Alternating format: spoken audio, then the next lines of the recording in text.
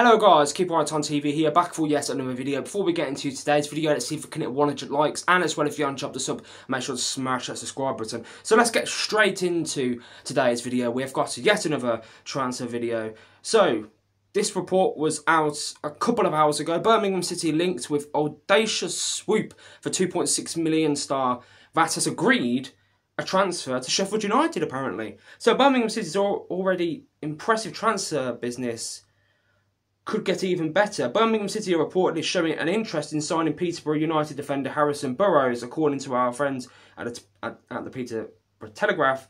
A move to Sheffield United has been agreed, but there is a hold-up. There is a hold-up. Of course, Sheffield United recently relegated from the Premier League. The Blades are unable to commit to spending any money until the proposed takeover happens at Bramall Lane.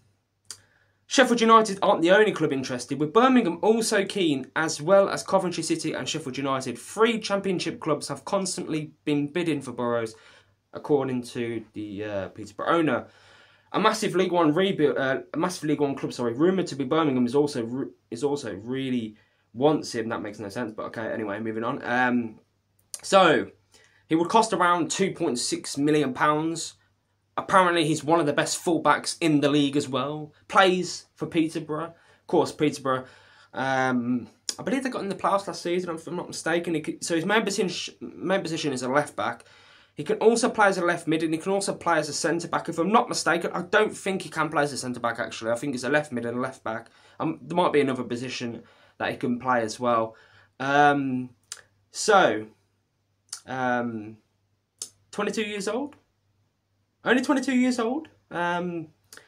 Burrows is a product of Peterborough's academy, and last season he played a part in 30 of Peterborough's goals, with 12 assists and 12 goals. 12 assists and 12 goals. Well, you can actually play as a left mid, to be fair. I mean, but like I said, he's maybe no way he got.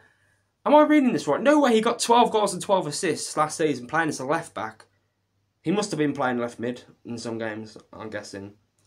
But it looks like that there's a lot of Championship clubs in for him as well. So if Blues was to secure his services, we're going to have to be in. We're going to be in a hell of a fight. Let's just put it that way. Now this is yet another player, because I don't watch the League One.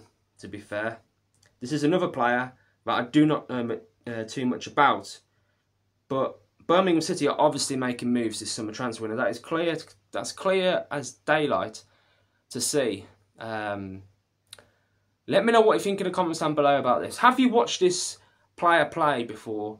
And do you think he's going to be absolutely instrumental to our title chances next season in League One? Now, I actually saw, an Instagram post put out by Bcfc talking about this, and the comments are full of positive vibes. The comments are full of, we're definitely winning the league. The league's ours. So, from just those comments alone, I mean, there's not one single negative comment about us potentially buying this player. But the only